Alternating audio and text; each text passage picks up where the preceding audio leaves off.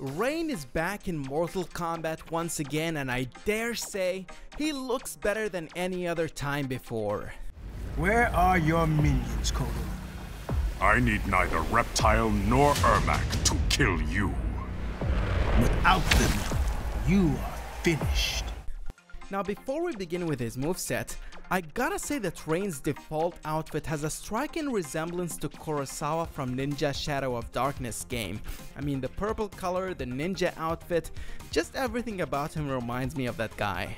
Now with that being said, one of Rain's most impressive moves is the ability to invoke an icy wave to wash his opponents away whenever he's in trouble.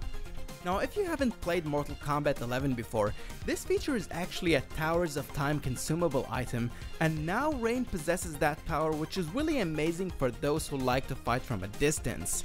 And from there, you can use Rain's brand new water ball move where he can quickly travel towards his opponent and catches them for a beautiful Izuna drop, which is one of his main signature moves. Speaking of signature moves, Rain retains most of his iconic ones such as the roundhouse kick, the water bubble projectile, and the water blast, all of which are great to use during combos. Additionally, Rain has some brand new moves that we've never seen before.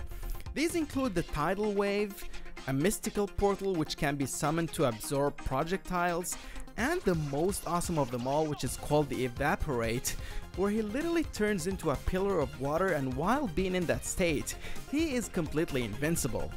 I have to say that there is no other character that possesses a feature similar to this. All in all, Rain is definitely going to be ideal for those players who enjoy close hand-to-hand combat mixed with infinite combos. In my opinion, those who like Noob Saibot's combat style will simply have another candidate now, who's in many ways very similar but very different at the same time. But that's not all we got. Aside from Rain's reveal, we've been given a closer look at how Mileena and Rambo look in their respective victory poses. So what do you guys think of the Ultimate Mortal Kombat pack? Let us know down in the comment section below. For more, make sure to like the video and subscribe to Game Lucian. Come on!